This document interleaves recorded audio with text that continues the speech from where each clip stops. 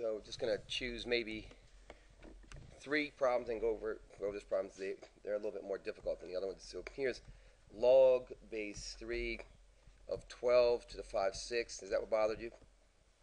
To the 5/6 x to the 9th. This is to the 9th power. To the 9th. So what's the first thing we can do here? Yeah, separate them. So we'll take log base 3 of to the 5/6, right? Then what? Good job. Plus log base 3 of x to the 9th. Now what? That's right. Move the exponents out, right? This is rule number 3. So move the exponents out here into here, right? So rewrite this one more time, and we're going to get 5/6 log base 3 of 12 plus 9 log base 3 of x. Is that all right? Not bad, right? The next one that we did, it's just weird because you have to remember some rules of rational exponents and radicals. So look at this for a second. The next one is log base 2 of the square root of 4x. Tell me something about this. The square root of AB can be rewritten as what?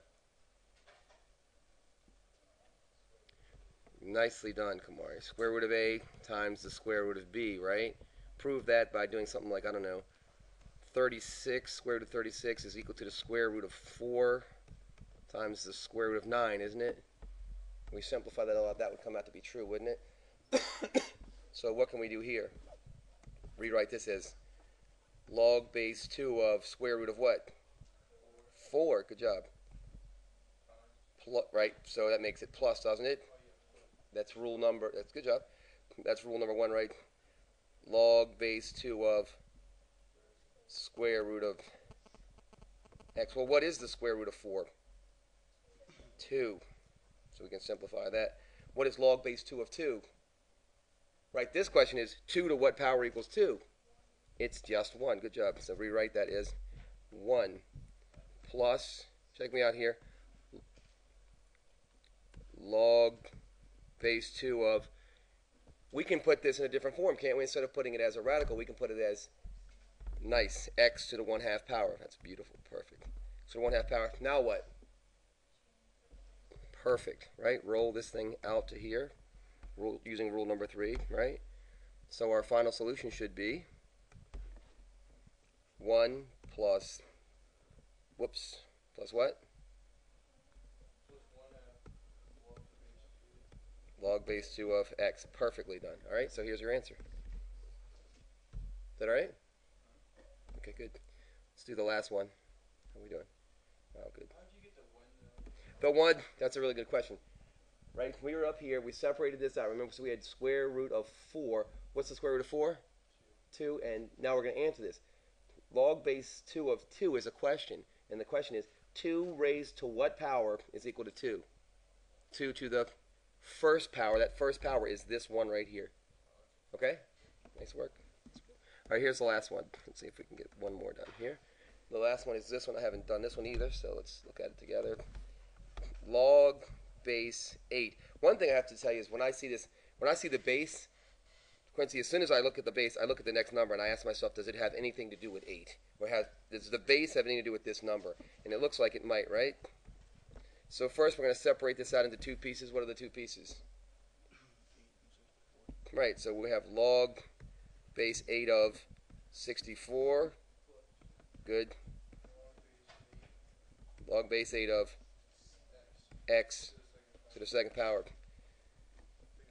Let me ask you this question. Is 8 to some power equal to 64? What power? 2nd power. So this is just 2, isn't it?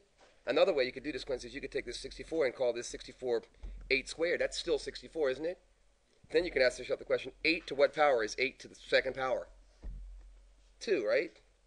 So this, we can simplify this. This just equals 2, doesn't it? And now what are we going to do with this piece over here? Exactly. You've gotten much better at this. Really good at this, actually. And this rolls out to here, doesn't it? For that one, Yeah? we got the 8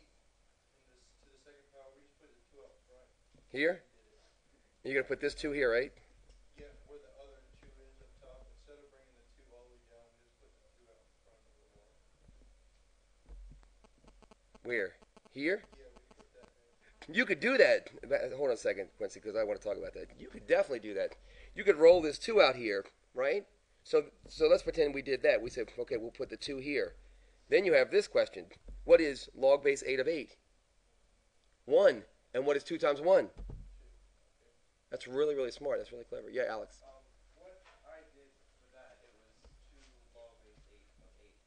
And I just kind of like, I guess, would have combined the 2 log base 8s with the, how do I explain that? But I got 2 Did it work out the same? base 8, 8 of x, and then I just had 2 plus 2 log base 8, 8 of x.